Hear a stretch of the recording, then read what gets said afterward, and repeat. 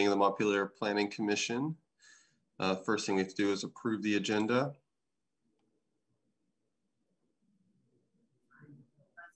I'll move to approve the agenda. We have a motion from John. Do we have a second? Second. Second from Stephanie. Those in favor of approving the agenda, say aye. Aye. Aye. Aye. Any opposed? Okay, agenda approved. Next up, we have comments from the chair. I don't have anything.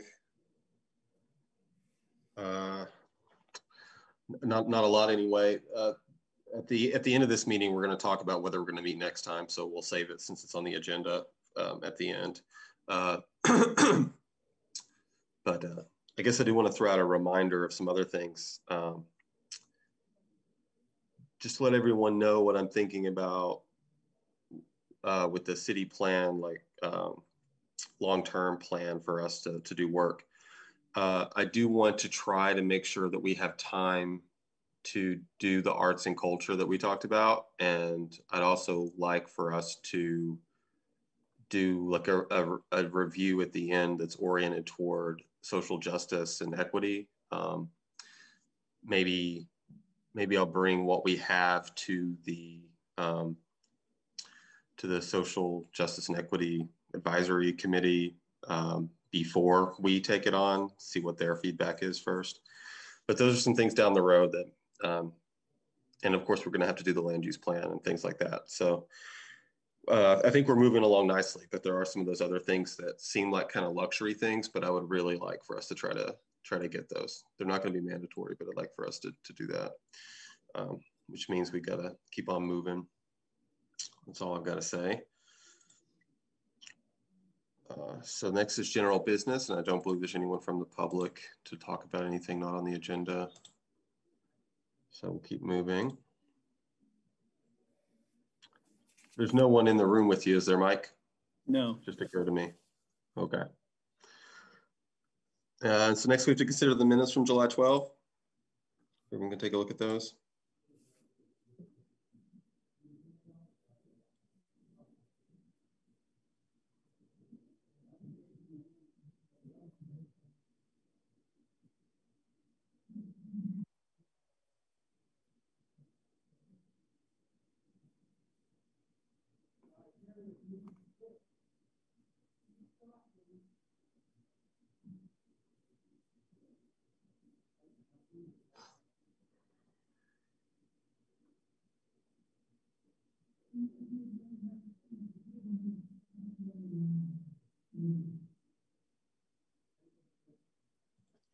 Do we have a motion to approve the minutes? So moved. Motion from Stephanie. Do we have a second?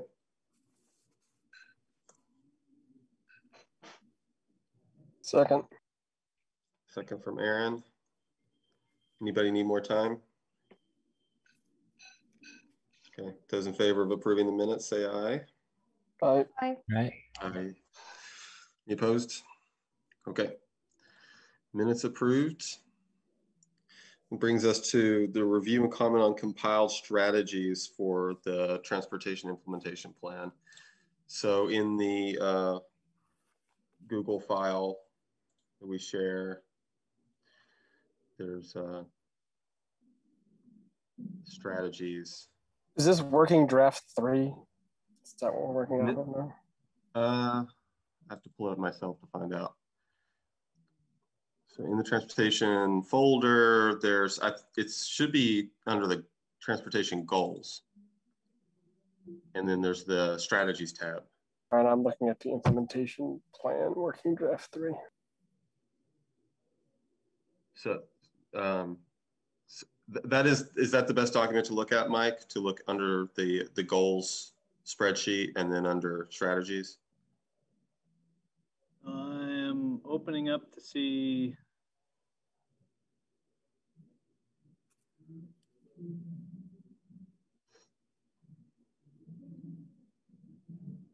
And plan website, transportation.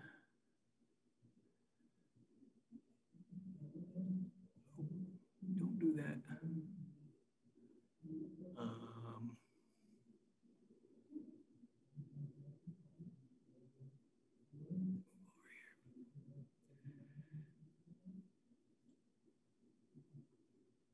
Yeah, it looks like there was a working transportation, and it should just say transportation goals and strategies. Yeah, yeah. So the one that says transportation goals strategies. Yep. That's what I reviewed before the meeting today. So hopefully it's the right thing. The spreadsheet, not the Word doc. Yeah, Right. the spreadsheet, the Excel file. Okay, thanks. So we have, but there's 20 strategies right now. So as a reminder, last week we went over aspirations and goals. The single aspiration, which we consolidated, is Montpelier's transportation system meets the needs of all users through safety, efficiency, attractiveness, quality, cost effectiveness, environmental responsibility, and sustainability. And we had talked about 6 goals last week. Sounds like Mike's in favor of actually breaking it down to 5. The goals are to increase public transit and shared mobility opportunities and access through an integrated multimodal transportation system, improve Montpelier's transportation system through the safe and efficient movement of people and goods, improve the appearance of Montpelier's transportation infrastructure and amenities for non-vehicular travelers, balance quality and cost effectiveness to improve accommodations and safety for pedestrians and bicycles on all streets and pathways, and improve the transportation infrastructure to mitigate stormwater emissions and heat island effects caused by roads and sidewalks.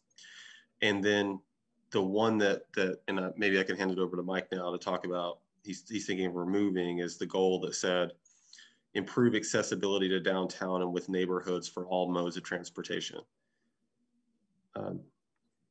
Yeah, and I think that was covered in what I found was most of what was in there for strategies is really covered under the other ones that were above in some of these the other pieces. So there really weren't strategies that attached directly to that were unique to it. So it really kind of fit into those other ones and wasn't necessary in my view, but. And that personally seems fine to me because, yeah, once we look at the strategies, there's a lot of stuff in there that accomplishes this, but I don't know. What do others think about? I guess the advantage of calling it out as a goal is that we're stressing it symbolically. But if we remove it, there's and I think we had for talked, the reader to keep track of. I think we had talked in the past about, there's some things that might be goals that appear in the text, in the chapter text. And really, I kind of thought this tied into, some of the land use. I mean, it really is a land use piece. And if you were to look at the strategies that were under that in the working plan, it actually was a lot of these, this supports the land use plan for this, and it supports the land use plan for that. So I think, or the housing plan. So it supported a lot of these other plans in the implementation of that. And so I think we can talk about it in the text as well, or we already did talk about it in the text as well. So we're not really losing it.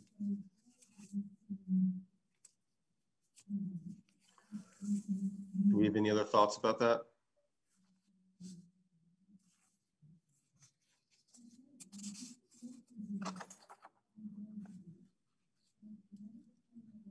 So does that mean everyone agrees to just keep it at 5 goals and then move on to strategies right now? Yeah. I will take silence as affirmation. Okay. Anybody else have anything? Okay. We will follow that recommendation, Mike. So for the strategies. Did you want to share your screen so as you go through and make edits, it'll come through, or do you want me to share the screen? Just thinking about members of the public who may view it. Yeah, good point. Okay. Is it sharing? Yes. Okay. So the first one is a policy to, you know what, I won't, yeah, to try to save time, I'm not going to read all the words underneath. I did read it, but just so everyone knows, I did read these personally today. I made a couple of just like little wordsmithing correction things, like just because like a word was out of place or something like that. But and if anybody sees any more of those, we can fix it now. But I'm just going to look at it more macro right now, and we'll just look at the headings. So the first is a policy to support shared mobility on public property. This would be a new strategy, and the rankings are medium effectiveness and medium effort. And it goes to goal 1, which is to increase public transit and shared transit, increase public transit and shared mobility. The second strategy is as an initiative to subsidize public transit and shared mobility for low-income residents. This would be new. This is something that's discussed a little bit in the chapter. It's low effectiveness just because it's not reaching a lot of people, I take it. Well, usually it's priority. It says effectiveness, but what it was in our conversations before was kind of the priority. How do we prioritize these? And I didn't change the header on it. I just had been going through and filling them in. I guess I'll just take a quick second to point out that just so everybody is aware, what I did for these was to try to group them together into things that made sense. And sometimes there's just one that just doesn't fit into a larger initiative. It just kind of sits there on its own. I didn't pull things out that I necessarily disagreed with. So there may be things in here, don't think that because it's in here, it's something that I'm advocating for. You know, somebody may look at this and think, you know, is it really something we should be doing, subsidizing shared mobility, you know, coming up with a way of getting money in the hands of folks to subsidize public transit. This was the recommendation of the committee, and so that was why it's on here. And there are a couple of them that are like that, and there's one I think I marked farther down that I would remove, that I think we can get to when we get down to the bottom. But just wanted to give everyone a little bit of a preface of what these are, and how I tried to group like things together.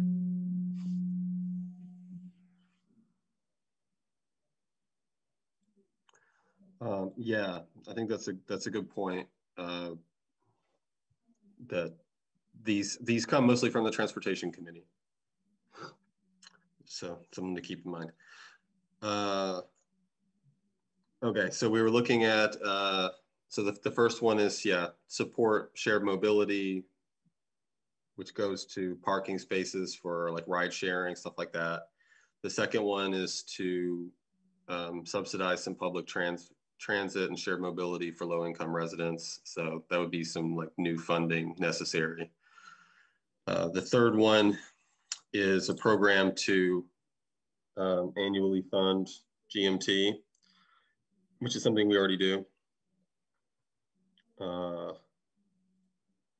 Then the fourth one, which is a pretty big one, is to complete the Complete Streets Initiative and to continue that.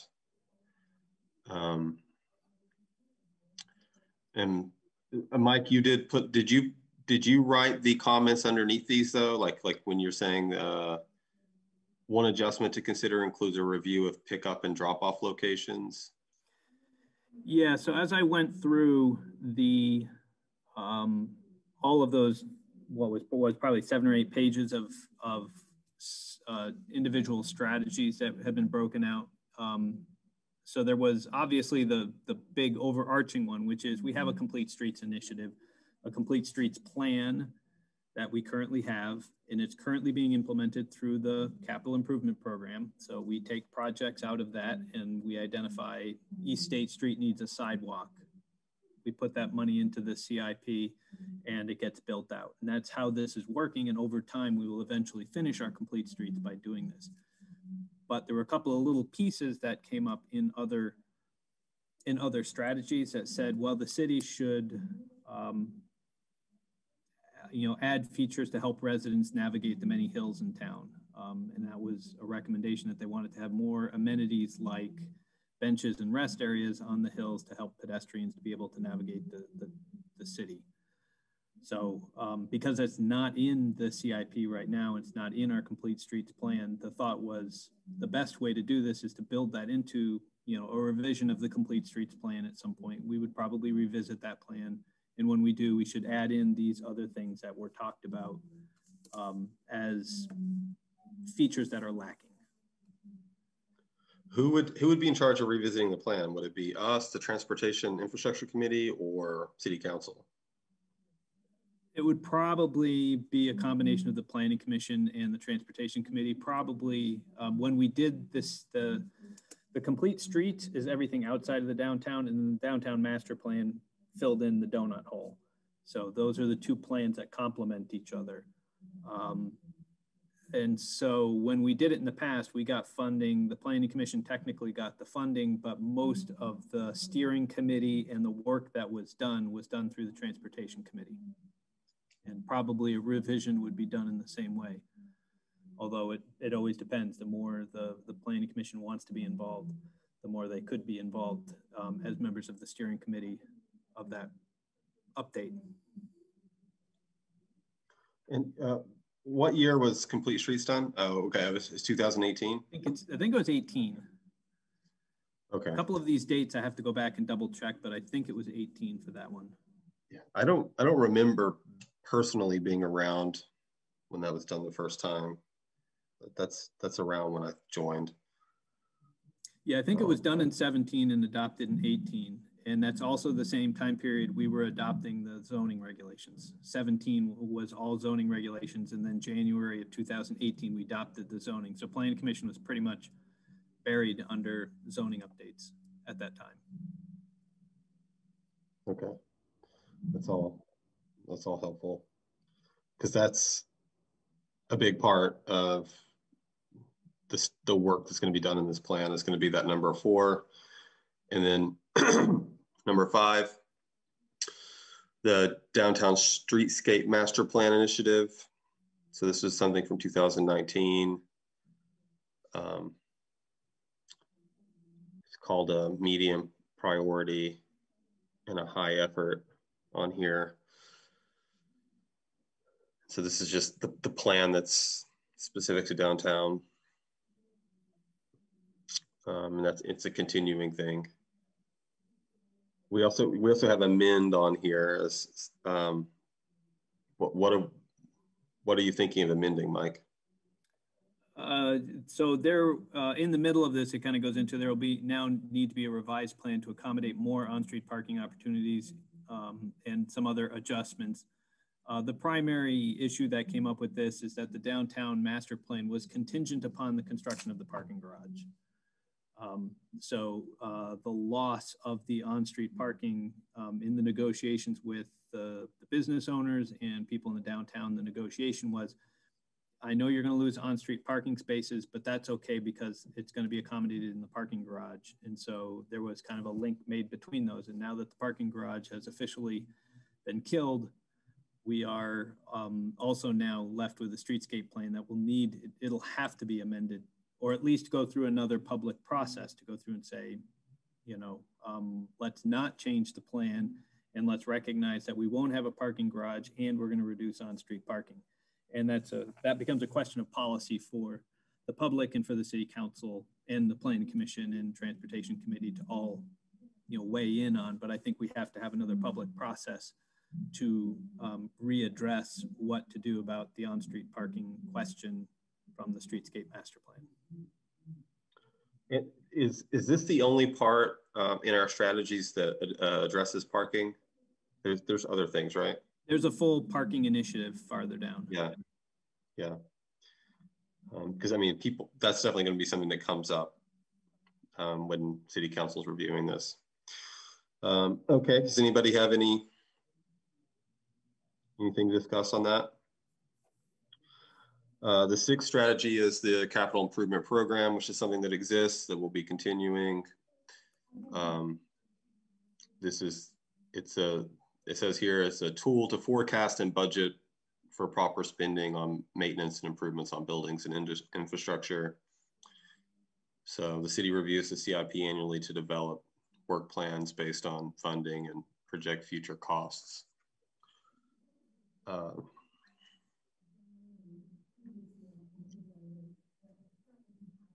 And so depending on how ambitious we get about completing all of the goals in this plan, the CIP might need more funding than previously. The next one is the North-South Path Initiative. So the East-West shared use path was completed, and now a North-South shared use path is would be needed to complete the trail networks or the path networks in the city. Yeah, this is a priority of the Transportation Committee. It is a high priority. They do really want us to be working, or really they want to be working on this to kind of identify and lay out where's that path going to be, and then to start to lay out, a path forward to actually getting it constructed. I mean, we spent 20 years building the, Winooski East, Winooski West, all the way out across the town. Now they want to have a north-south route, so people who want to travel at least up to, say, the nature center. And then from the nature center, somebody would have to be traveling on street, but we could build wider sidewalks or wider shoulders to accommodate bike riders. But they at least want to be able to have kind of a dedicated shared use path, the same like you see in the downtown, but they want to have one running north-south, maybe along Elm Street. There's a number of routes, but that's been a priority for them because they feel that's the best way to have kind of almost these bicycle highways that would help from a safety standpoint. Does Complete Streets have stuff about bike paths as well? It does, but it's really looking at the street network. So it might talk about adding in bike lanes into certain areas, but this would be a distinct, in some cases it may leave the road infrastructure altogether, which has been discussed. Maybe if we cross the, if we cross the Winooski or across the North Branch at some point, maybe we could go up the other side, Cumming Street, and go along the North Branch Park and build a kind of a shared use path along the existing path that's there. So there are some ideas like that that might be off of the road network, but certainly it would be considered, integrated into the Complete Streets plan if a north-south route is developed. Was it the downtown the streetscape master plan, the one that had some stuff in there about closing down some of the streets, making them one way so that there would be room for a bike path? Was that this? Yeah, they were looking at that for Elm Street because they wanted to, their responsibility was only up to about Langdon or School Street, I think. So they did try to foresee that we would probably need a shared use path going on Elm Street. So that may require widening a sidewalk to become a shared use path, thereby losing on-street parking or losing a travel lane. So they kind of looked at a couple options. And I think you're right. I think they came down to making part of Elm Street one way would give enough room to have some on-street parking and a shared use path. But there was no envision as to what it would happen once it reached School Street, because that would be a separate plan, but that would go into this north-south plan that would be developed. And there's no timeline for constructing it. It's just at this point, they want to see what's the plan, where's it going to be. Okay. I'm partly asking just because I want to make sure that we have like really good options like that are still on the table with, with the plan that we're passing here. But it sounds like those things are all doable under this plan. Like if we do want to make some streets one way and be much more dedicated to non-vehicle travel. So the next strategy is the integrated transportation study. So this is new, proposal to identify where transportation modes connect to ensure facilities and modes can fully accommodate other modes. And then I think this is useful that you gave some examples for what this means. So bike racks near the bus stop, bike racks on buses, parking near the transit center. This would be a study done by the Transportation Committee? Yeah, I tried to go and see, as I went through these to try to see where they could lump into other ones, I really just couldn't find a place above. It really wouldn't fit into the complete streets. So that's why it's its own study. I just couldn't find a place where it fit into an above thing, mostly because it's looking at integrating across modes. And most of the things above tend to fall into a single or some other mode or something different. So that's why it's just a study. They identified as a low priority. But. Okay. Then we have the next one is the satellite parking initiative. And so this is high priority, high effort strategy to look into doing satellite parking and to shuttle people in and out of downtown. Seems like that should just be part of 8. It does, yeah, they do seem to be. Or on that point, I was wondering if that wasn't part of 4, the Complete Streets Initiative, given that the garage is mentioned in both. Or maybe the integrated transportation study is the new, or I don't know, it's like the number 4 mentions that reimagining of the complete, wait, which one is it? The garage. Oh, sorry, number 5, the downtown streetscape master plan. Like if this is a parking thing, wouldn't those be connected or no, not really? Well, the shuttle parking lots, the satellite parking lots would not be in the downtown. Right, I understand that. But the downtown development was contingent upon the garage. And if this is a replacement for the garage.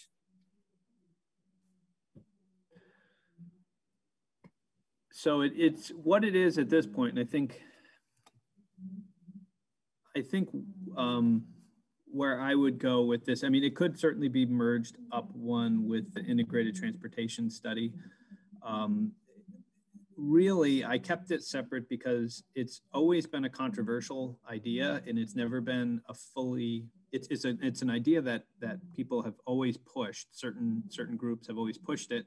The question has always been, are we or aren't we going to do it? And if it ends up being one that we do, I think it's easier to start to roll it into some of these above issues. But I kind of kept it separate until we could kind of get an idea that, in fact, we're making a decision that this is the path we're going to go forward. It's always been either a parking garage or the satellite parking. And most people said satellite parking is not going to work. Nobody's going to do it. Don't we already have like several of them? But I don't think we have transport in anymore since that Capital Shuttle doesn't run now. Right. There's also no problem finding parking anywhere. So yeah, true. That makes sense to me as to why to keep it separate, Mike. Thank you.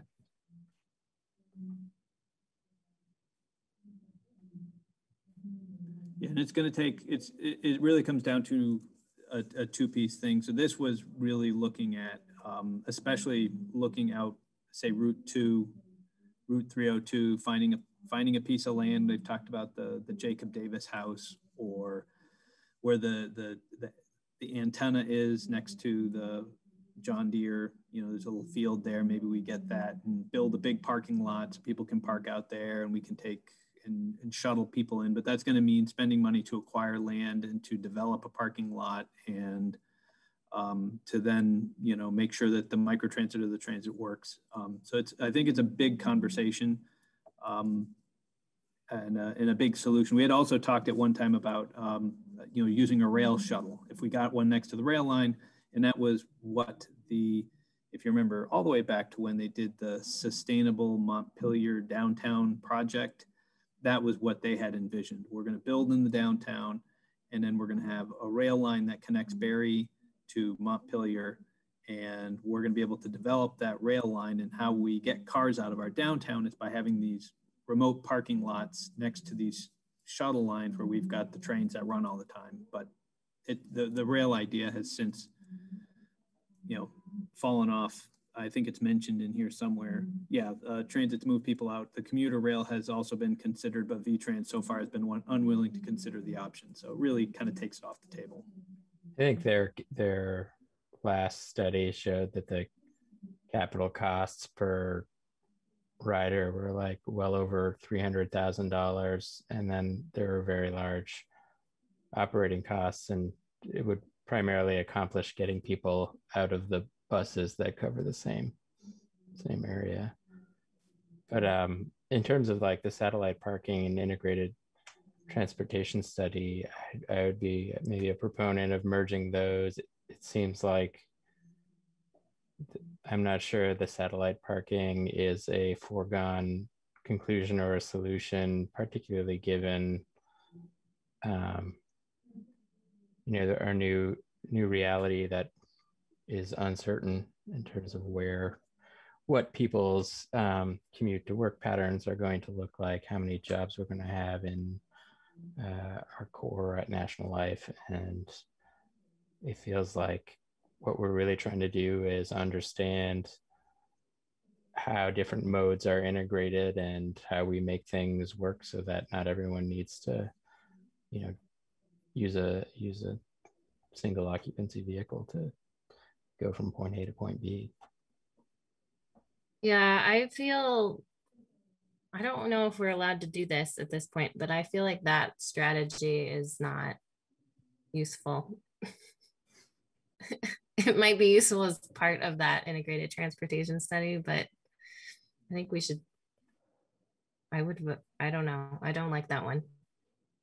It sounds like that's the direction we're headed here, is maybe mention looking at different parking alternatives in number 8, satellite being one of them, maybe, and keep so number 8, if you notice, is low priority, so it's also not a lot of emphasis on rushing that one. Well, we also have a 13, which is a parking initiative. So we may, if we want to, we can kind of mark this one, note this one, and then when we get to 13, we can always kind of decide whether or not we want to roll the satellite parking into the greater parking initiative.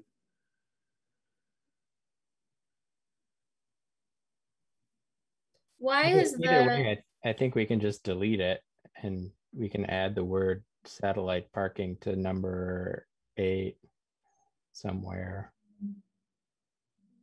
Why was that satellite parking priority high? So these were prioritized by the Transportation Committee. Oh, got it. Okay, sorry. So yeah, it's high because it's an idea they really like.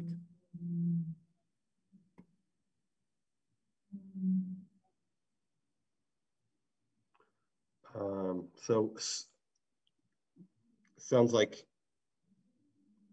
we can we're talking about removing 13 and number 9, and then just making 8 an integrated.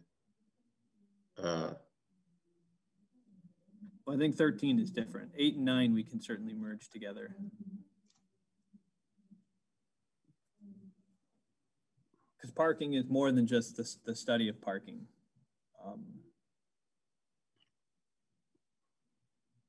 Okay.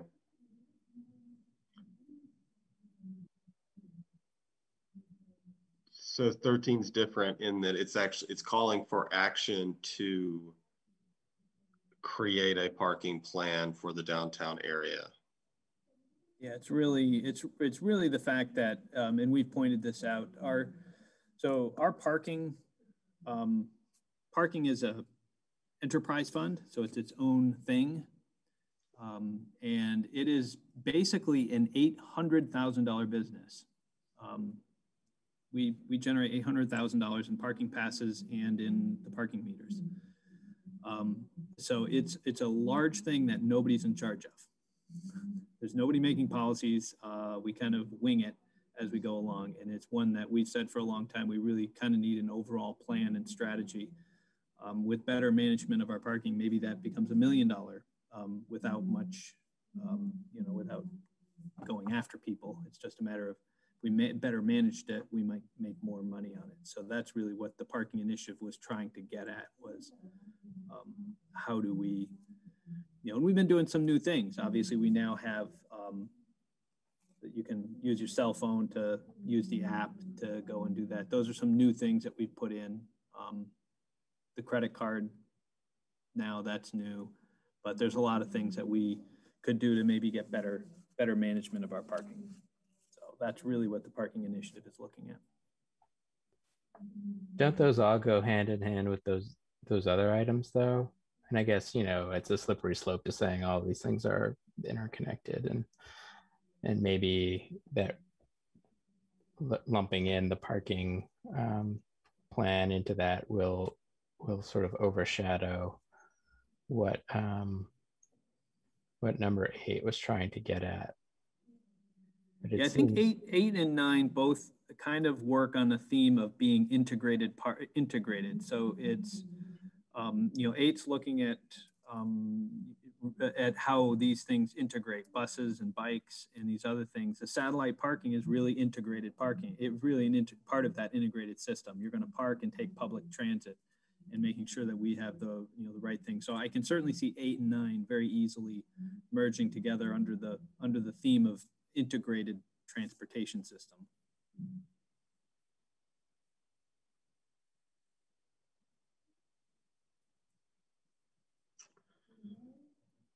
Yeah, I understand what you're saying about the difference between 13.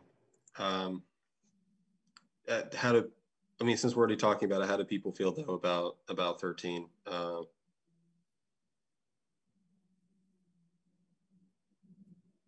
Everyone feel like it's a worthwhile strategy to start acting on the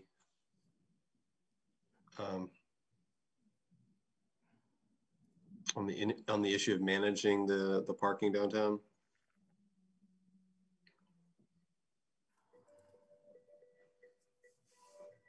Given that the garage is no longer, that makes sense to me. Yeah, and for 13, I don't know about this, managing to 85% occupancy. Maybe that's like a accepted standard. Maybe it isn't, but I'm not sure it needs to be like a policy that's included here.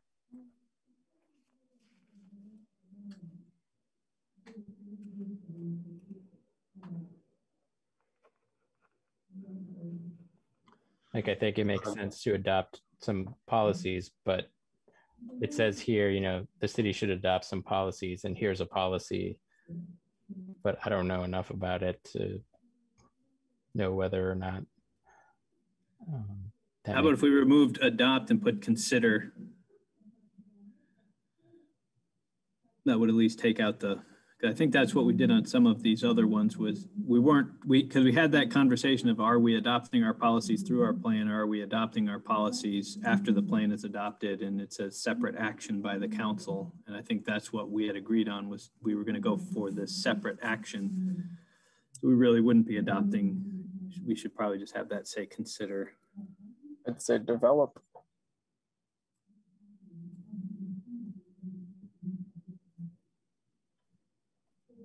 The 85% occupancy, did that come from a preference, from the transportation committee, or was that you? It's part of, so folks like Donald Shoup and the high cost of free parking, that's the number and the target that municipalities work towards now. And they find if you've got higher than 85% occupancy, you increase how much it costs. That shifts people from high use areas to lower use areas. And so more of a economic way of moving people around. And the idea is you would eventually have some areas that are either low or for free. And then, so it might be less convenient, but it's going to be free, and you're going to pay more for the convenience of parking downtown on street right in front of the store you want. You're going to probably pay more per hour than you would parking on Stonecutter's Way, for example.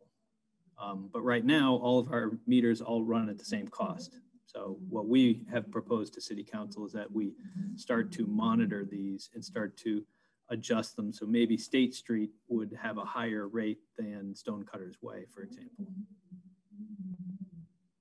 But that comes down to. I think this makes sense the way it's written. With the change to from adopt to consider. I also said should also adopt. I don't think that doesn't means the same thing to me, but I'm not the We can keep getting here. fuzzier with it. Okay. Well, it sounds like Mike was in favor of changing it from adopt to consider, just like he said, because we're trying not to declare too many policies in this thing, because it, for one, it raises the question, we've discussed this before, it raises the question of like, if we're going to do that, why don't we just do the thing instead of plan to do it? So, okay, that sounds good. And so we're going to cut out the satellite parking initiative, but we're going to mention it in the integrated transportation. And I went ahead and wrote the word parking into that study. I guess we don't have to actually include parking in that study. What do you think, Mike? Because as you were saying, integrated transportation, satellite parking is just part of integrated transportation anyway. Yeah, I'll add it to the text. We can, I'll make it work. I'll just merge those two together. They're both mostly studies at this point. Okay. So that brings us to Towards Zero Deaths Initiative. This is something new, national movement that's taken up locally to better design and regulate vehicles to try to achieve zero deaths from traffic accidents. This is a goal that all the other things are trying to accomplish. Yeah, there's a lot of overlap. What I had as my issue was we have a whole section on, you can see this is getting to goal 2. Goal 2 talks about safety. And so, yeah, there was an awful lot that is in why we build complete streets, why we do these other things. But there were also a set of strategies that were specifically proposed. And so I kind of needed a header to put them under. And if you think you've got a better way of doing it, by all means. But it really came down to how we manage our speed limits and how they tie into the street typologies, the complete street plan. So we shouldn't be adjusting our speed limits without first adjusting the streets. There's a proposal which I'm actually in favor of because the downtown master plan did not call for bike lanes in the downtown. The transportation committee said, well, we're allowed to go down to 15 mile per hour speed limits. We should do that because asking bike riders to ride 25 miles per hour doesn't make a lot of sense. So if we're not going to have bike lanes in the downtown, we should take the downtown core speed limit down to 15 miles per hour in order to safely accommodate bikers. So that's one of the proposals. So you can see there are a number of these that kind of go tied into that. But yeah, I absolutely agree. There is obviously a lot of overlap with the structural pieces that were discussed above in the complete streets plan and the downtown master plan. But this kind of covered some other topics. I'm okay with emphasizing it though. Make sure it doesn't get lost to have its own strategy. Seems fine to me. I have one question, Mike. Through complete streets or anything else, has there been talk about speed bumps in addition to the lower speed limits? No, generally not. There was some conversation in the downtown master plan report about speed tables, but not necessarily speed bumps because of the issues they create with plowing and with stormwater runoff and other issues. But the speed tables were discussed in front of, I think, especially in front of the senior center, the Rialto Bridge, and another one in front of City Hall. They were all meant to have some speed tables put in. I can tell you anecdotally that I'm on Vine and Elm over here, and there's a pedestrian sign that's often in the middle of the road, and like every single day a car hits it because people come down Elm so fast. So that seems like there's more speeding there than on Main Street. Yeah, and some of it comes down to a lot of biking. the design. Yeah, some of it comes down to the design. Having some bump outs for the crosswalks helps to make people more visible. But yeah, there's a lot that goes into it, whether it's speed enforcement, proper design of the streets, or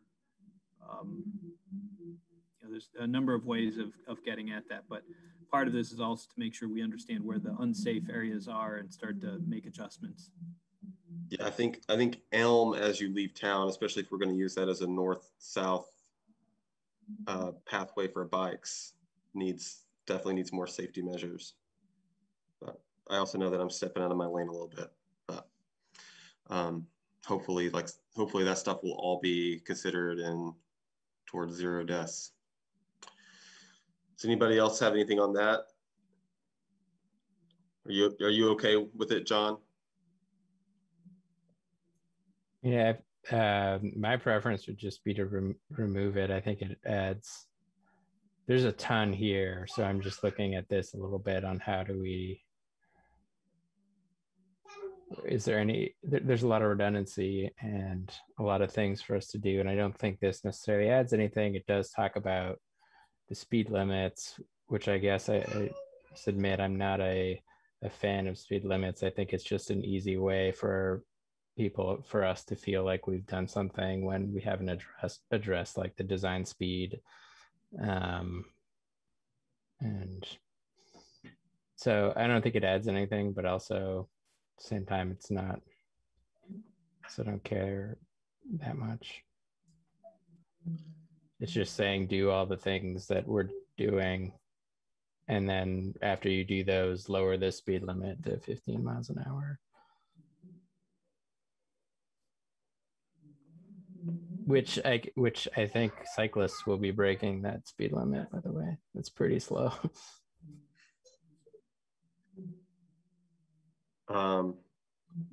Mike, do you think it's redundant with the other plans? I don't think so, not the way it's worded, but and as I said, a lot of these were specific strategies. There are about 5 or 6 specific strategies, all that kind of tied into these speed and speed limit questions. And so that was where I just tried to wrap them up into that, and noted that we would want to have, getting to John's point about, having streets that are built to their speed. And that's what the Complete Streets Plan does. It's a set of typologies. And the idea is that the typology is set for a specific speed limit. So, the slower the speed limits, the narrower the lanes. And there's a number of factors that all go into it. And so what we want to make sure we do is that the design speed matches the speed limit. And that if somebody does want to propose a change in speed limit, and we occasionally get those requests. We had a request 2 years ago up on Berlin Street heading up the hill. They wanted to lower the speed limit. And part of it was, well, if you lower the speed limit, then we need to start making other adjustments to the road. Or if you want to increase the speed limit, you're going to have to make adjustments in order to be safe, because right now the design speed does not match the speed limit. So we wanted to, if you're going to change it, then you've got to make changes to both so they're aligned better. In terms of like, is there anything, if this wasn't here, is there anything that we would do different with this being here or not? And maybe that's the miles per hour. Maybe there's also this education program to teach users the rules of the road, which, I'm not sure is a great use of our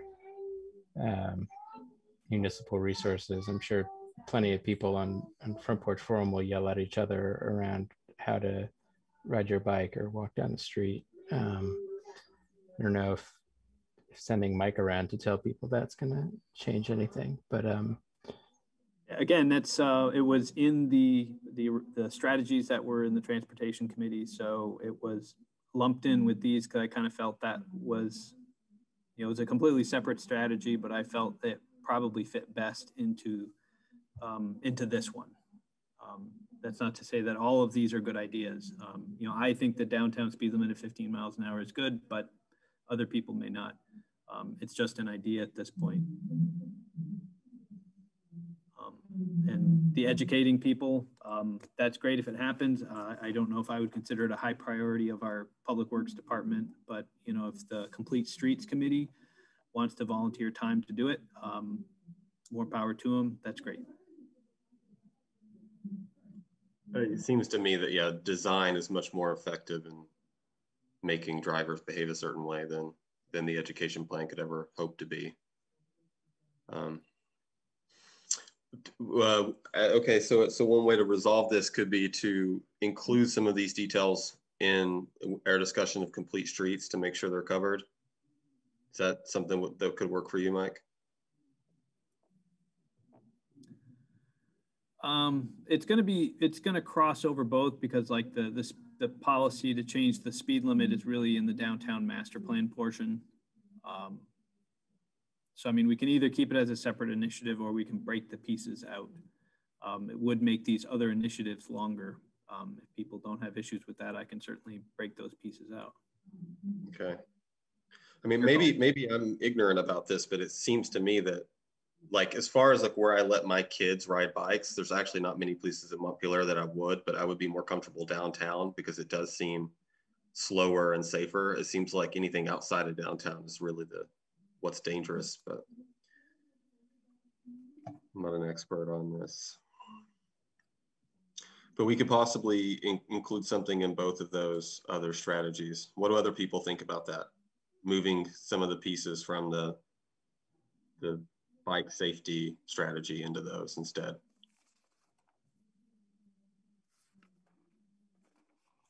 Anybody have an opinion or thought or something to add?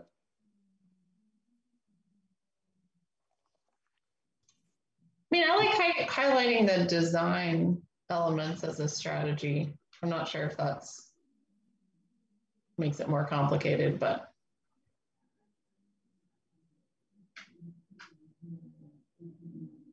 yeah, that would be my hope too, that if we moved it into those other things, and those are like design focused initiatives, that would happen.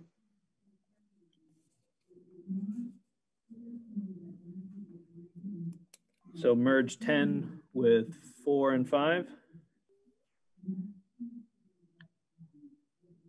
Yes. All right, I can do that. Did you have something about that, John? Did you have something to say about that? no, I mean, just that, again, it's maybe doesn't make a whole lot of difference, and I probably have taken up too much time talking about this. Maybe we should just move Okay. on then. All right. No problem doing that. Strategy number 11 is the maintenance programs initiative. So this is a high priority. This is just, is this different than the CIT? It's, some of the pieces are in the CIP, some of them aren't. Mostly this is just where a lot of the transportation committee came up with the fact that a lot of safety issues are the fact that we aren't doing a good job in our maintenance programs. So, you know, filling potholes, sweeping streets, making sure the crosswalks have their lines. These are all important for safety, whether it's safety of the bikers, safety of the pedestrians. They outlined a number of them. I just lumped them all together into one thing called the maintenance programs. So as it said right there in the list, potholes, trip hazards, plowing streets and sidewalks, street sweeping, line striping. These are all annual things that we do. They've got their own line items in the budget, but they're also critical, and they also felt that in some cases, these needed to be done better in order to increase safety for the users. Okay.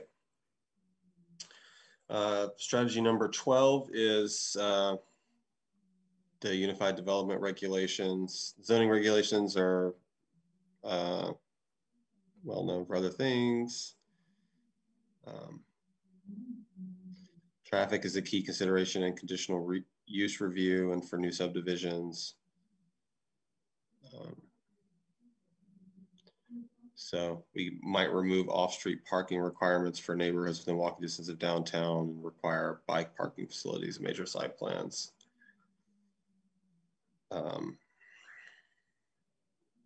Anybody have anything on that? Just one thought back to that, since we're resurfacing that parking requirement. Earlier there was in the parking, in the parking strategy, there was something about discouraging private parking in downtown areas. And I would want to make sure we talked about how those two things can coexist, because if you don't give people parking, there will be private parking in downtown.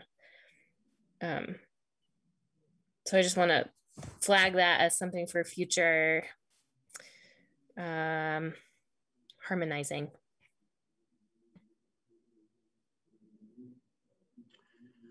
Well, I think the number 13 that's coming up that we talked about a bit is supposed to, I think is supposed to be part of that, right? Yeah, it says number 13, it says you consider the policy of discouraging private parking in the downtown. But if we remove people's parking, there will be more of that. Like those two things need to be, I would just want to make sure that we figure that out before we make decisions, and maybe that's later down the road, but to me, those two things could potentially be problematic. If we remove people's parking, there'll be more of what? If people live near downtown, I'm just thinking about Court Street, which is where I live now. There's lots of folks that live on Court Street that don't have parking, and they park on Court Street all the time, which is a key area for people to park close to downtown.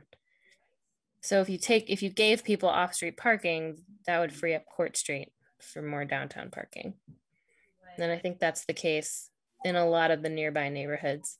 So I just want to make sure that we're not saying we're going to both take away parking requirements at residences and then also discourage private parking downtown and get ourselves into a situation where we're really blocking out those people.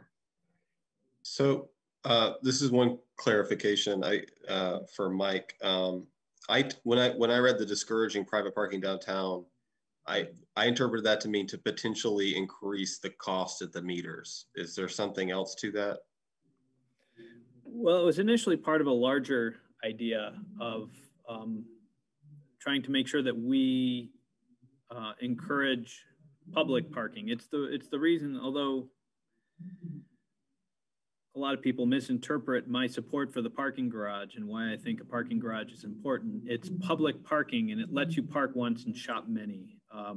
It doesn't, the more everybody has individual parking lots, when you don't have enough public parking, people in the private world will start doing is, they'll buy up the property next door, bulldoze it, and turn it into a parking lot because they want parking or they need parking. And we don't want to get more private parking. I kind of look at, if you needed to go to the grocery store, drop off your dry cleaners, pick up some burgers and go to Guy's Farm and Yard, you would literally be within walking distance of Shaw's, Denoy's Dry Cleaners, Buddy's Burgers, and Guy's, but you would literally have to get in your car at Guy's and then pull out, pull over, pull into Buddy's, get out, pull over, go to Denoy's, get out, drive down the road to Shaw's. You'd have to literally drive 4 times because each one you're not allowed to park and leave the property. And that's the problem. That's what happens when you have these private parking lots, is it just exponentially expands and blows out your downtown. You lose all your density. If you're going to have downtown parking, you want to have public parking so you have an opportunity to park once and shop many. We don't really want to have private parking lots in the downtown. I recognize there's always going to be some, but we definitely don't want to get into a system where it's all private parking lots, because it'll destroy the core over time. People will start. Now, when I was in Berry City, we had a number of cases where property owners would simply buy the building next door, bulldoze it, and turn it into a parking lot. And it was really starting to hurt the downtown. And that's what happened on Court Street. Yeah, that's what happened on Court Street. Yeah. Okay. So we're replacing housing and tax revenue with private parking. And her recommendation here is to require private parking lots. No, wait, what? It's to discourage private parking lots. But this is a parking requirement, which is a requirement for a private parking. Yeah, at a residential. Well, we don't need to rehash this entire discussion because we've really been through it, but there are parking lots that are made for residential buildings around town. There's one out on Berry Street. There's one on Elm and School or Court. There's at least a couple where people are diverting high density housing because there's no parking for those places. And those are downtown areas. So I think Mike's example is a good one. I want the same thing here. I just think that those two things are leaving a particularly vulnerable subset of people at a disadvantage. And I tried in that last sentence of number 12 to really just put it in there as without setting the policy in it. And this is absolutely true. There has been a consideration to remove off-street parking requirements for neighborhoods within walking distance of downtown. Yeah, I think that's written just great. Keep it as a consideration, and we'll review it when we get to whatever planning we do to figure out where is that line. Because currently there's no parking requirement in UC 1, 2, 3, right, or residential 1500. The question is whether that grows to other neighborhoods or not. Right. Yeah, I think it's fine the way it's written. My main point was just to flag it as something that seemed like it could be problematic to me in the future when we're trying to harmonize all of this stuff. And I just wanted to point it out. So in my mind, we have stuff in here where we're going to look at and act on finding more public parking solutions.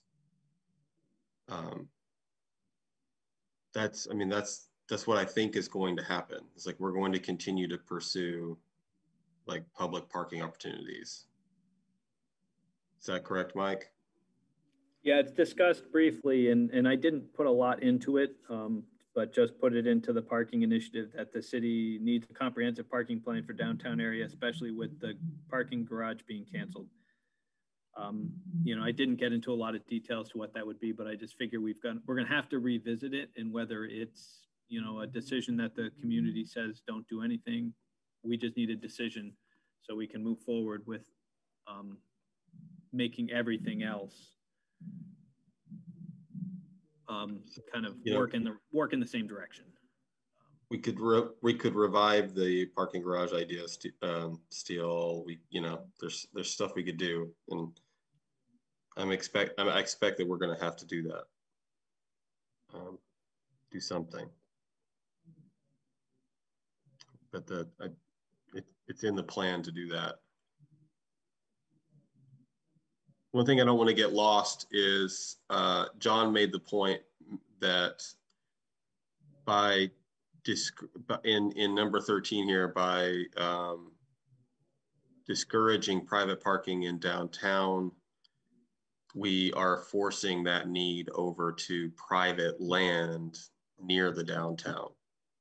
So it's in some ways defeating some of our goals.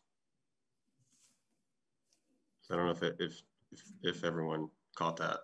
But was that a fair summary of one point you made, John?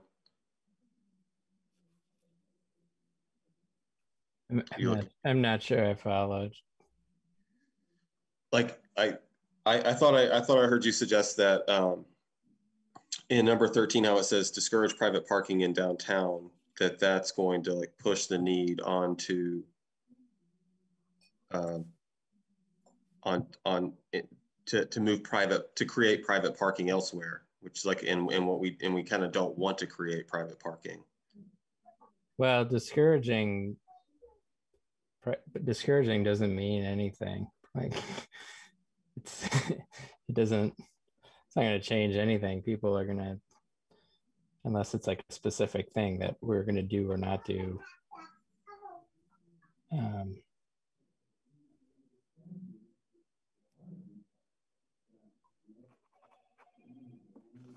Okay, maybe I was reading into it a bit there, but that is something on my mind, that like, what can we do to not have places near downtown have any of that valuable land turned into parking lots? Yeah. Like private parking is just very inefficient.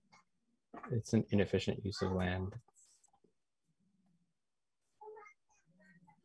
Okay, so we can move on. Is everybody good? Moving on. Okay, number 14, Streetscape Improvement Initiative. So this is in addition to the Downtown Streetscape Master Plan Initiative. It would be this new initiative relating to signage and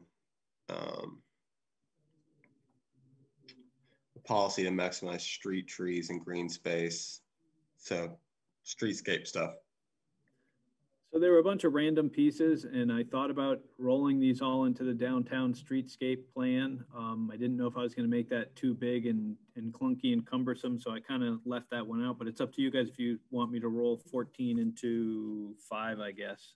Like I said, it's getting pretty big. But...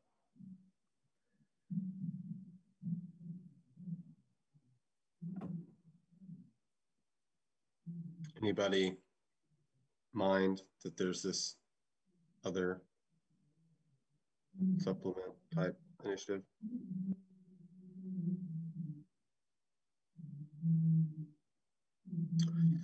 I'm going to move on. Bike parking initiative. So this is just, there's a proposed policy to have bike parking every 50 yards in the downtown core. This is another one. This seems like it could be part of the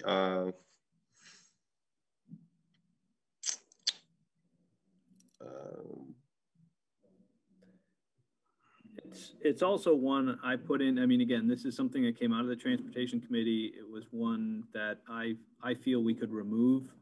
I found it strange that we talk about being able to walk up to a quarter mile and having that be a walkable distance, but bike riders have to be within 50 yards.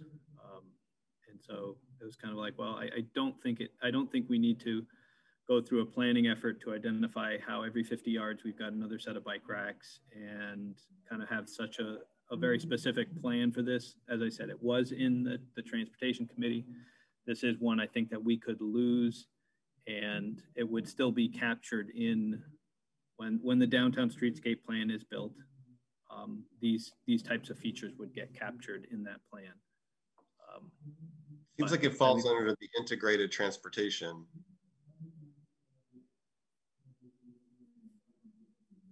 Yeah, bike and walk.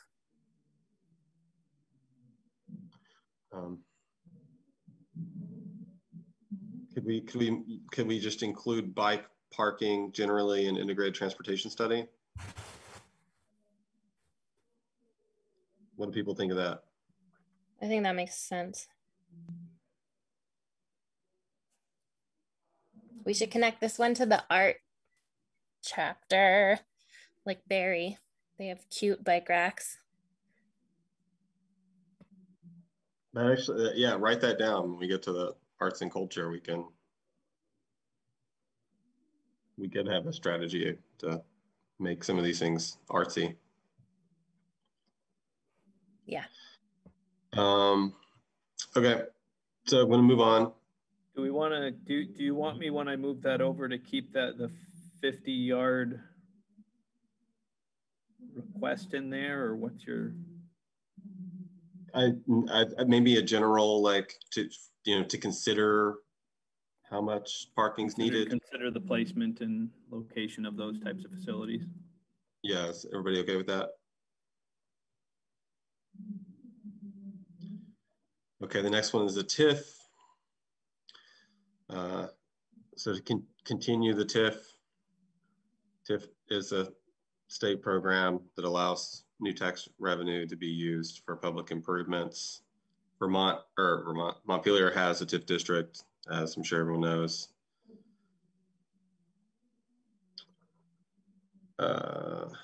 Next one is the designated downtown program, another state program that we're already part of.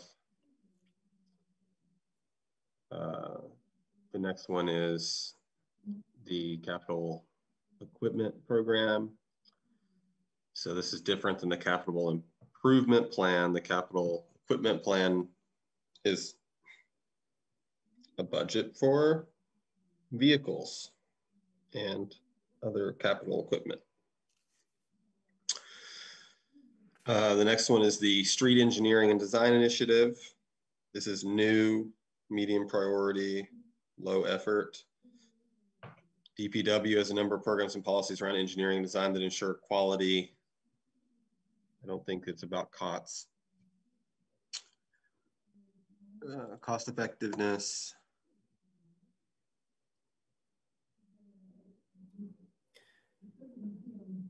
Yeah, it just captures a number of the things that they are kind of already doing, some of which they're just, they're getting to.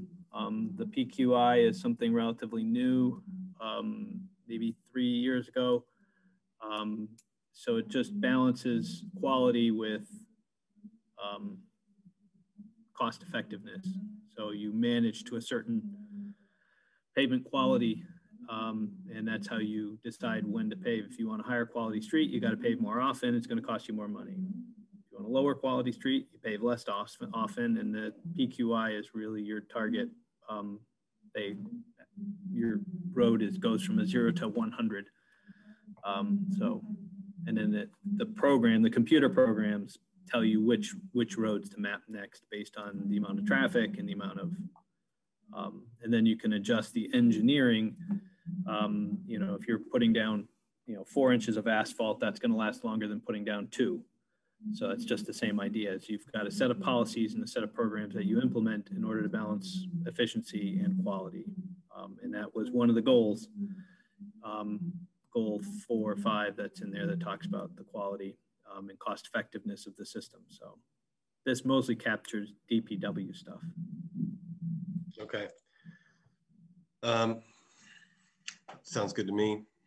It goes to that goal. Number 20 is the Go Vermont Outreach Program. Go Vermont is a ride share and trip planning program to help residents and visitors save money. Who wants to do this outreach? Is it transportation or MEAC or what? Yeah, it's the transportation committee that felt the city should be doing this. It's one that I've suggested in my note on the column that I would remove this. I really don't think this is a job of the local government, but this is one where the committee felt that the way to fix the parking problem is to encourage businesses to have their employees carpool. And so my response was, well, that's something they do. That's something businesses do. What is the task for the city to do? And so that was what they came up with, was that we should advocate and be advertising and trying to push the Go Vermont rideshare program. Isn't it already a thing though? It is a thing, but they want us to do our own, have staff or volunteers go door to door, business to business, to try to drum up people to use it and encourage it's using the ride share program. It's there, what we would be as an outreach. What do people think about leaving the strategy or dropping it? I mean, I'd understand if it was like this, the city employees should participate in the program, but I don't understand why we would also be doing the same outreach that others are doing. Maybe I'm not understanding this. No, I think you are understanding it. And as I said, I don't think it's our job to be also doing advertising and outreach for a program that the state is running. I think that's they should be doing the advertising for it. But initially, they wanted us to create our own, and eventually they settled on the fact that the state already had a system, so we should just do marketing for the state to our local businesses to use this program. Kind of demand management for parking instead of supply management was their approach.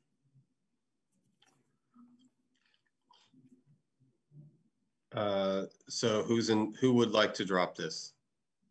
Just a. I think we've got a lot of stuff to do, and okay. Someone's already doing this. That makes sense to me too. Okay. Anyone in favor of keeping it? Okay, so let's cut it, Mike.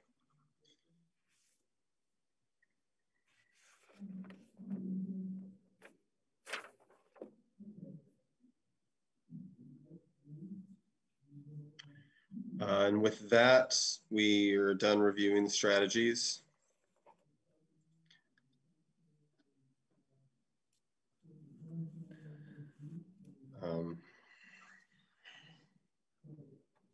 So I know there are a lot of strategies in there, a lot of goals in there, but transportation is also pretty big. So yeah, hopefully 18. We'll get it down to 17 maybe once I'm done merging them all. So looks like I got to merge 8 and 9, merge number 10 with 4 and 5, strike number 20, and then add number 15 to the integrated transportation, which I think was either 8 or 9. So we'll have a couple. Are people comfortable with voting on this now, or would you prefer to see after Mike's made the changes we requested? No, I think we can vote.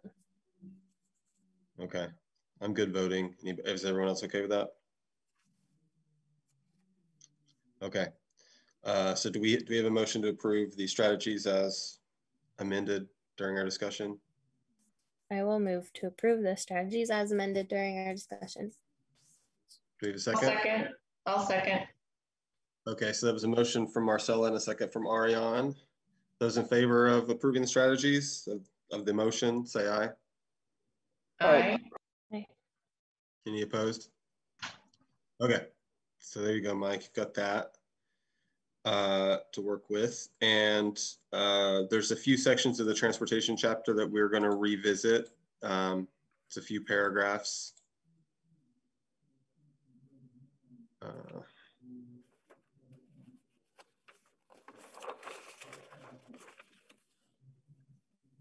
I'll share screen again.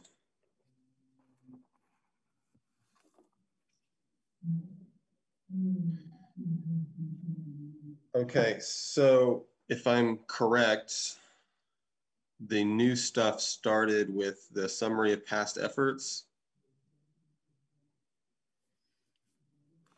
That's what it looked like.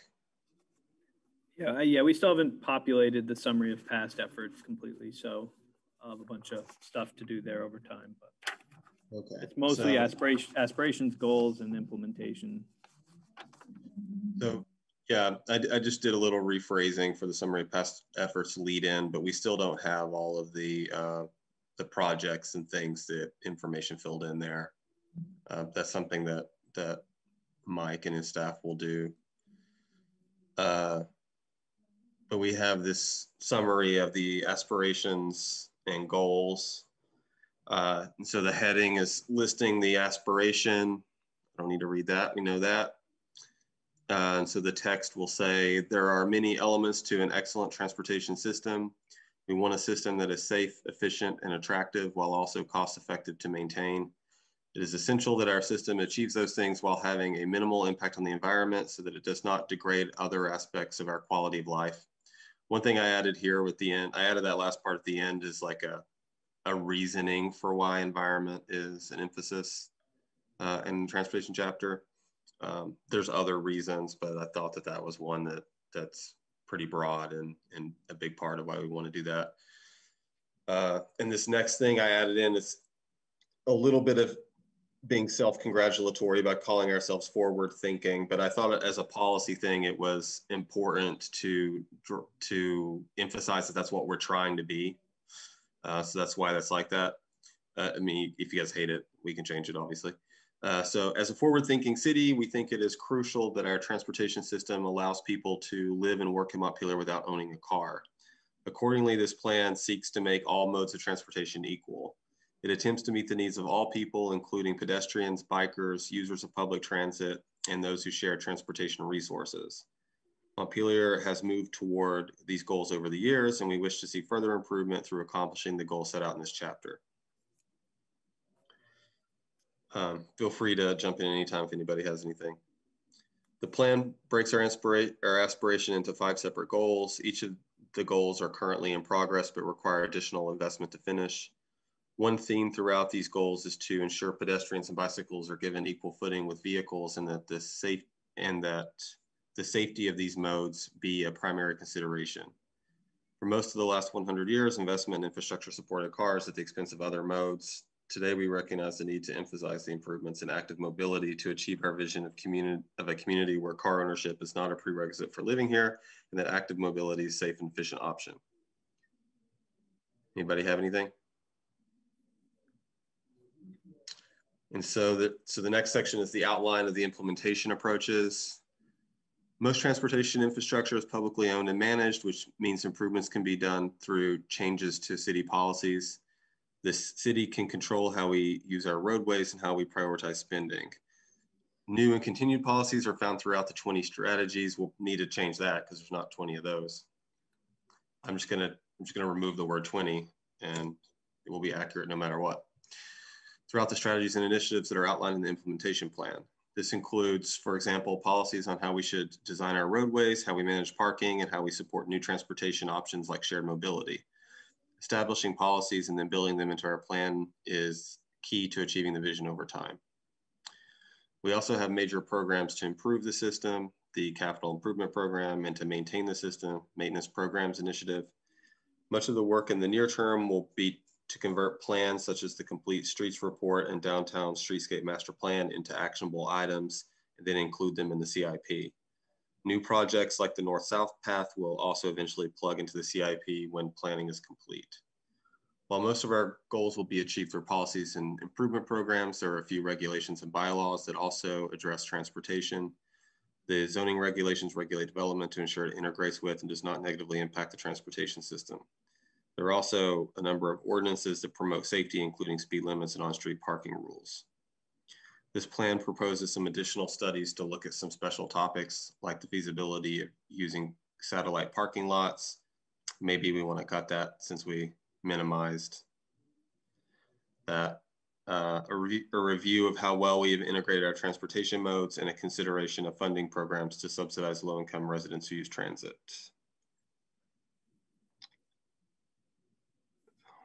What do folks think about this satellite parking? Should we remove that from the chapter?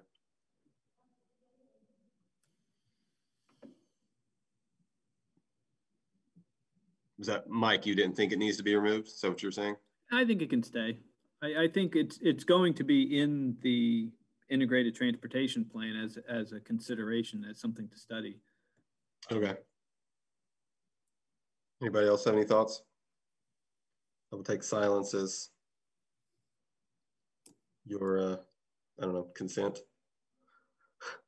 Maybe not the best wording. So anyway, where were we?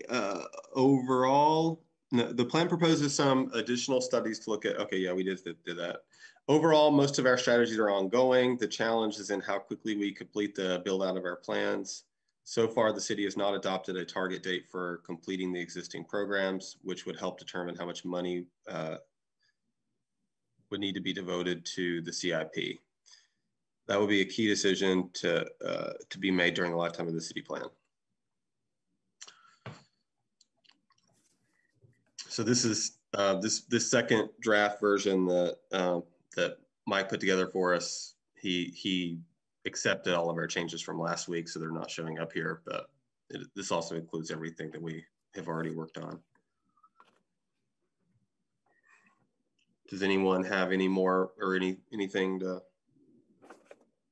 talk about relating to the chapter? No, thanks for the edits, Mike. Well, thanks. Kirby did a great job.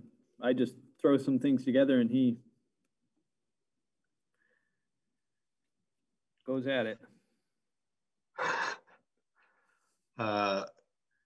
Okay, so should we vote this out? Is that what you're thinking, Mike? Do you need us to?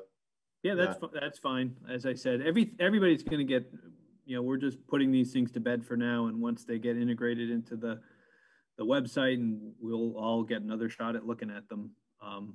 So this is just to put it to bed for now, so we can move on to the next thing. So do we have a motion to approve the chapter as amended? I'll move to approve the chapter as amended. Do we have a second? A second. Second from John. Mm-hmm. Motion by Ariane. Those in favor of approving the chapter, say aye. Aye. Aye. Aye. Any opposed? Okay. Chapter's approved. Which brings us to just a review on the aspiration and goals for the draft housing chapter. So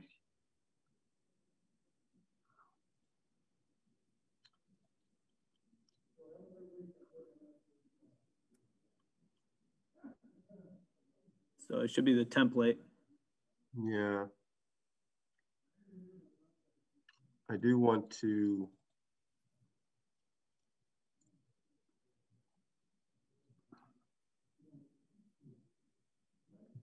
before we look at this, note that this is from the housing working group discussion. I had mentioned this before, I think, when we were working on transportation, because there was talk of leaving it to transportation to cover access to downtown and improve neighborhood accessibility. And then new and existing housing relating to energy. So with that in mind, I can find this. And I also think some of those can be captured when we do the land use plan. The land use plan really is where we're going to have a lot of these, kind of how does transportation and housing and energy kind of overlap, and how do they fit together in our land use plan? I think some of these may fit better in there, just as an idea for people to consider. Are you keeping some notes about things that we're putting off for the land use plan? Yeah, I have a list. Of course, I'll hopefully have everything.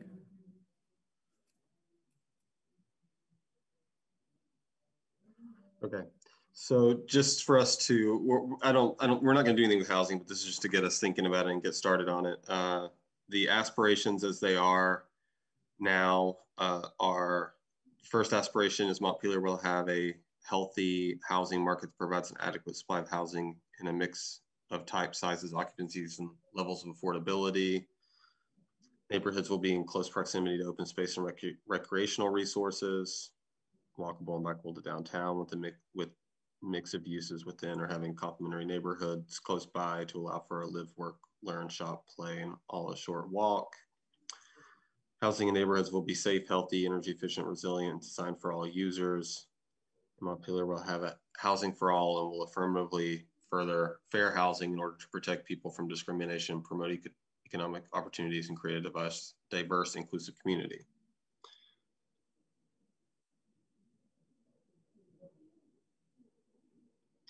Mike has some notes down here about moving things around. Can I move this thing out of my way? I can. Yay.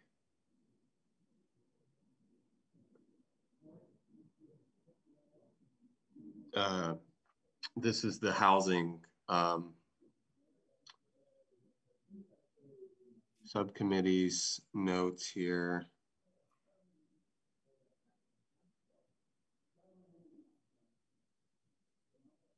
So in some ways, I apologize because it's a little bit of stream of consciousness because I didn't review this stuff as much as I should have. I wasn't sure if we were going to get to it.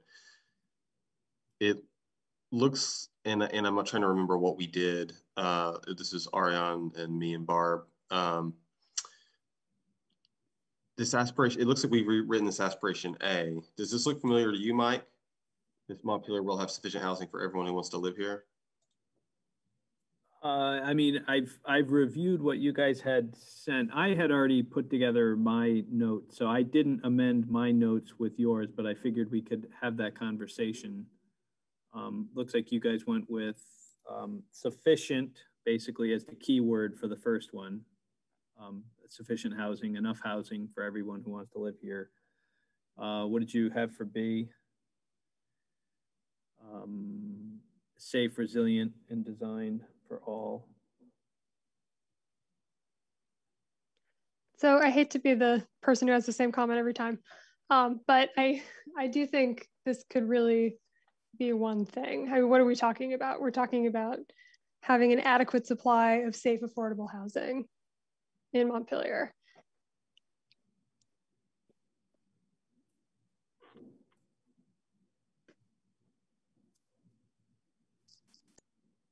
Yeah, it looks like when we had worked on it, and this was before the planning, before we got into the kind of the theme within the planning commission of cutting these down even to one aspiration. We had cut, it looks like we had cut it down to 3 from 4.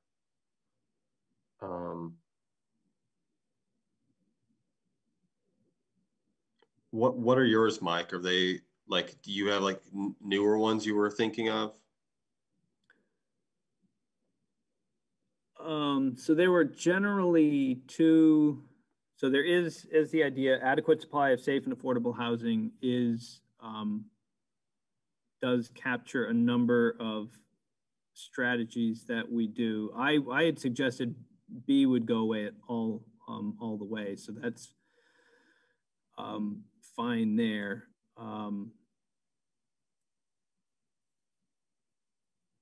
Safe and affordable, safe and healthy, energy efficient, resilient.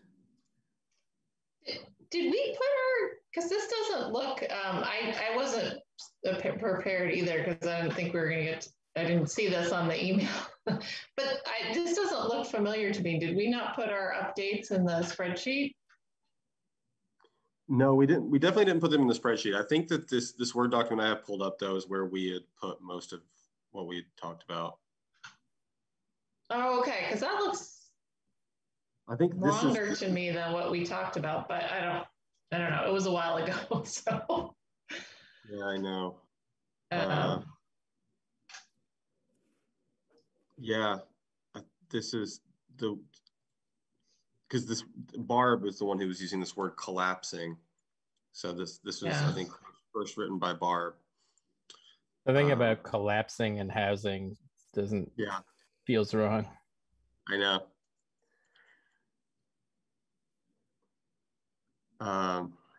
Yeah, so this is what we had. I know we also had some other documents we kicked around, but I think this was the last thing we looked at.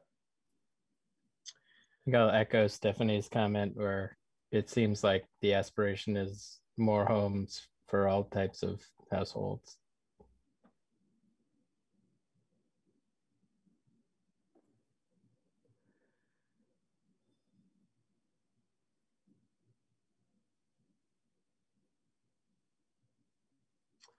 We could, unless someone else has some wording already in mind, interrupt me if you do. Montpelier will have sufficient, safe, resilient. It's hard to fit design for all users in there. Housing for everyone who wants to live here that is fair, diverse, and inclusive. That needs more polishing. I think it's a few too many commas, but we're getting there. I think it's Montpelier will have a safe and adequate supply of, or diverse supply of housing. That's not it either, but something along those lines. I think we can assume diverse in adequate supply. If we talk about adequate supply, we're not talking about one type of housing. I think it can be inferred that it's a diverse type of housing. We have a sufficient supply of diverse, a sufficient supply of, now I forgot what the other word was. Safe and adequate housing. Yes, an adequate supply of safe and affordable. There you go. Do we want to set a minimum sort of goal for number of units? I think one of the benefits of doing that is you can avoid the arguments, you know, whenever there's however many units proposed of people saying, this is too many, or the plan, you know, wanted more housing, but we already built more housing, and it didn't say, you know, we wanted this much housing. So if we're like clear and saying like we want at least this much housing, it sort of makes it clear that the community has said like we want more homes, and we're explicit about it. I feel like just saying like we want an adequate supply is, you know, maybe technically accurate, but if we were just to go out there and say, hey, we want a minimum of like 1,000 homes in the next, you know, 8 years or whatever, we're being like pretty clear and direct and saying like we're gonna get some more homes in Montpelier, and that's one of the goals of this. Are you saying that you think it's important to have that in the aspiration, or would it be okay to call that out in a goal? I think it could be in a goal, but I also think it's like an important one, and potentially one that could be front and center for the plan. So it feels like what we have here is maybe a little bit, I don't want to say like safe, but a bit like everyone could sort of agree with this, but it doesn't necessarily, it can mean very different things to different people. I agree with that. I think, yeah. Like Barb's been uncomfortable with doing, I mean, I should be careful not speaking for her, but my perception is she's been uncomfortable with like doing like grand big things with housing, but she was comfortable with this. And I think that my interpretation is because it's ambiguous enough. Maybe taking some of that ambiguity out of it would strengthen it a whole lot. So I'm with you. Yeah, I agree as well. I think we just couldn't get to consensus, but I agree with John that I would love to have a number in there.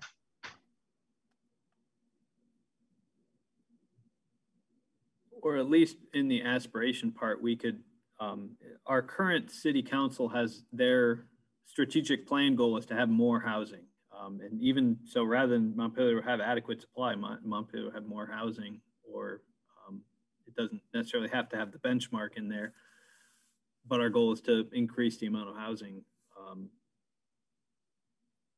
and how we work in the safe and affordable aspects. And ultimately also population too. Like if we wanted to, if it's easier, if we'll have, you know, X many more households living in, I don't think we want like to replace all of our homes, Montpelier, to become like an Airbnb community. Like we built 1,000 more homes, but 2,000 of them are now rentals to seasonal rentals or something. Not that that would happen, but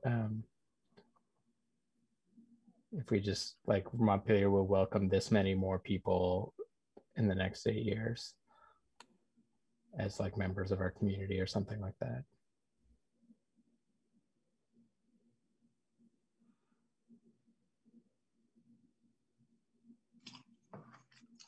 So do we have, so we only look like a few more minutes to talk about this, but do we have like an aspiration, a consolidated aspiration idea? Have all of these different words and discussions coalesced into something, Mike?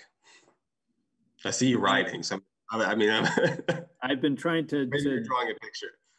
I've been trying to jigger things around to come up with all the pieces. I do know there are two big kind of things that we look at. One of which is, the amount of housing private developing, so our regulations and pieces. And then we have a second piece, which is kind of what we do through our programs for our affordable housing.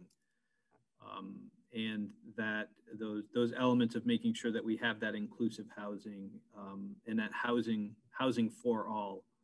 I think like every committee kind of came up with a thing that was really key to them. And, being able to live in Montpelier without a car was the transportation committees. And kind of this housing for all idea was really where the housing committee was going.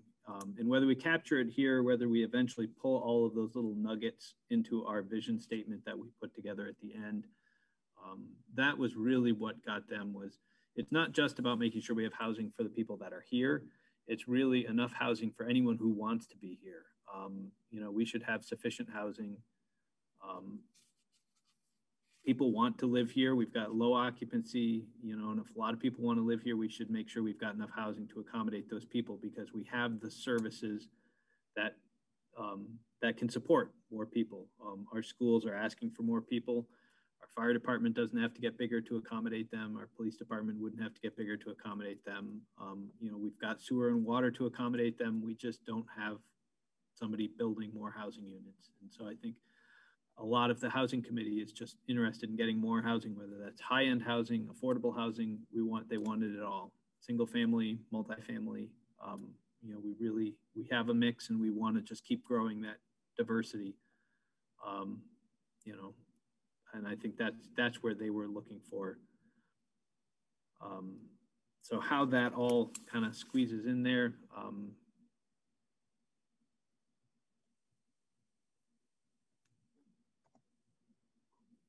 The idea of more housing, safe housing, affordable housing.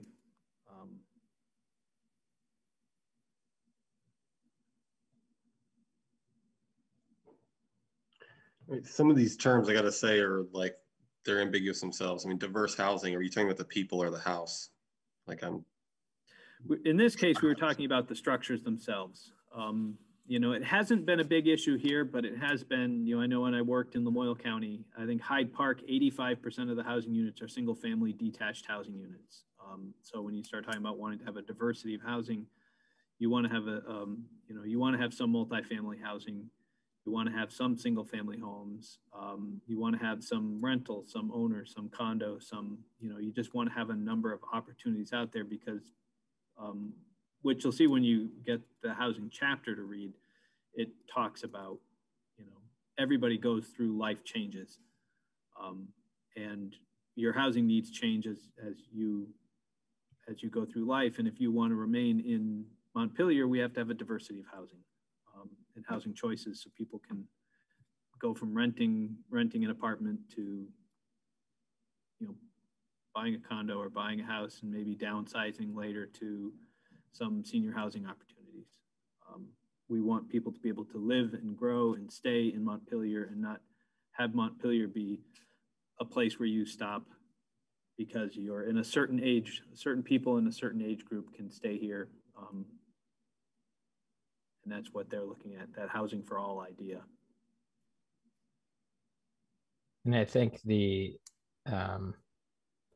an element of this of lowering costs for everyone, housing costs for everyone, by making better use of our existing resources. So, efficient types, it gets maybe more to the land use issues, but that moves into the area, or the justification really, for a lot of like, this is why we don't have, all of these density requirements and huge frontage requirements and setbacks, that it makes for really inefficient use of public resources. And then other people end up paying the cost of that. But when we do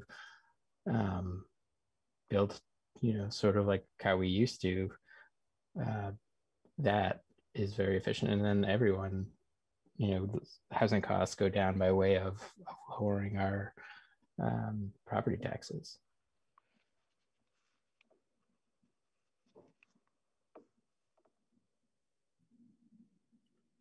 Well, for just a working aspiration, we have Montpelier will have sufficient housing for everyone who wants to live here that is safe, resilient, fair, diverse, and inclusive. I left the design for all users part because I thought it was a little bit redundant with some of these other things like inclusive. I don't know. What do people think about this one?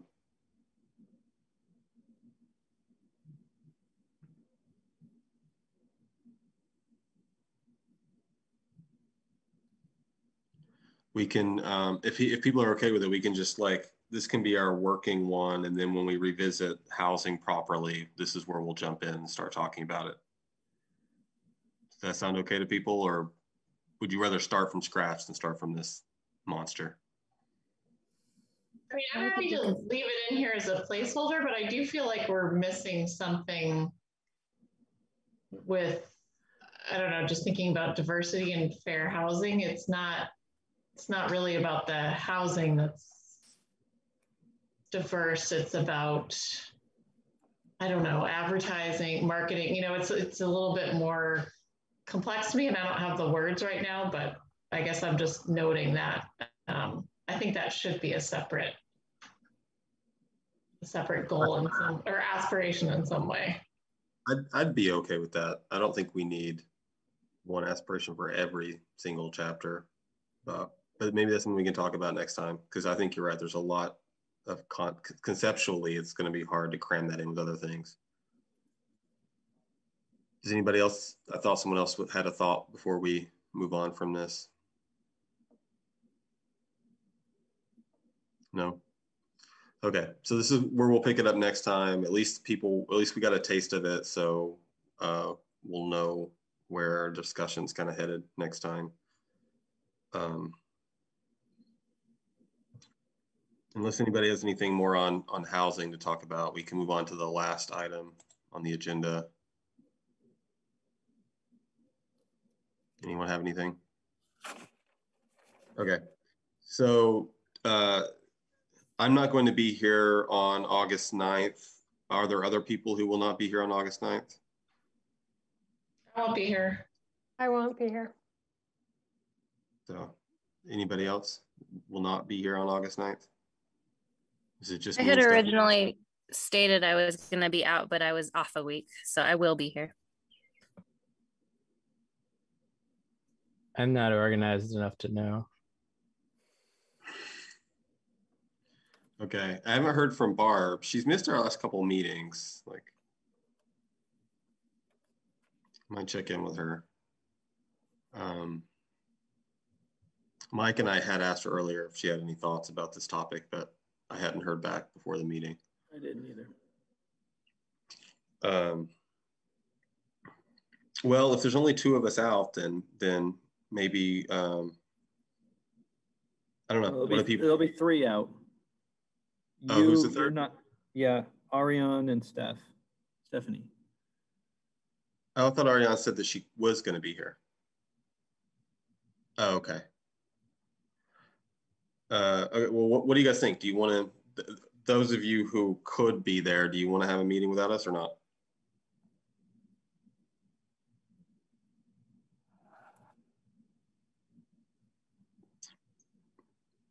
Let me do this between John, Marcella, and Art, and who's the other person? Aaron. Let's just cancel it. Okay, we have one vote to cancel. Mike, unless you're feeling like we could move a few things forward for you next time. If we're not going to have a quorum, we might as well just, you know, if everybody says they're going to be here and we're going to have all 4 people, then we can meet. Otherwise, you know, I'll take a week off. It'll give me some chance to get caught up on some things. Okay, that's fine. And that may support what we want to do with the natural resources chapter, a little bit more homework. And so that I'd be fine with canceling that too, give everybody a little more time. It's not a comment on Aaron's skills at facilitating our meetings. I think he's done a great job in the past, but you know, the mere fact that you brought it up makes me think that you do question it, but that's okay. That's okay, because you wouldn't be wrong to question it. I kept my mouth shut. Yes, exactly. You drew attention to the issue. It's not you, it's me. It's like, okay, so, okay, sounds like we're not, sounds like maybe natural resources will get some work done. That sounds like, yeah, anybody who's gonna be around and wants to use the time to do some of the subcommittee work, that would be super. But it sounds like we're not gonna meet. Okay. Do we need to vote to not meet, Mike, or? I mean, it can just be by consensus. I mean,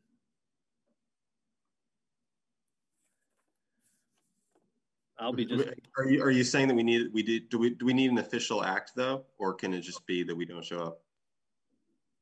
I don't think. I mean, if you guys it's really as the chair, you can just go through and say, let's just decide we're not going to meet. Yeah, okay. We're not going to meet. You're the chair. You can say we're not meeting on the 9th, and we'll see you all on the. Okay. The onus is on noticing a meeting when we have it. There's no sort of obligation when we don't have a meeting, I don't think. Okay. Well, I'll put in the weekly report to the manager and some other things. So it'll get out there that it's canceled. I decree that there shall be no meeting on August 9th. Okay, well, with that, we can adjourn. Anybody have a motion for that? So moved. Motion from Aaron, do we have a second? Second. Second from Marcella. Those in favor of adjourning, say aye. Aye, aye. Aye. Bye. Good job. Okay, well, see you all in a month. Thanks, everybody. Thanks. Enjoy your time off.